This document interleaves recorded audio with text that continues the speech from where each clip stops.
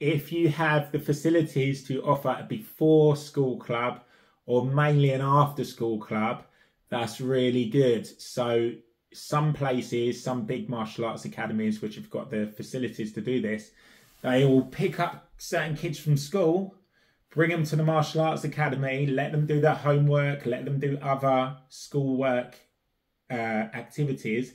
Then they do their martial arts class.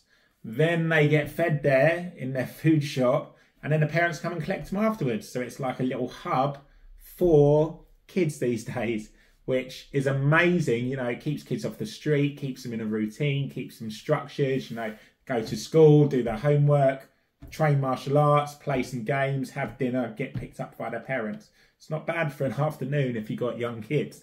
So if you've got the facilities to do after school clubs, it's really, really good. Plus you can charge your students more because you're offering more service. And if parents are, you know, working really hard and haven't got time to manage it as much, they might be really keen to do that. And everyone's happy. The parents are happy because their kids are active in the martial arts. The kids are happy because, you know, they're being picked up from school and they're getting fed and they're doing their games and their sessions and their homework and their classes.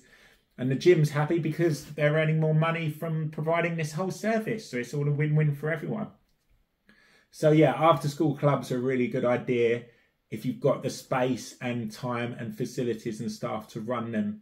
It will just boost everything, including your numbers and your income.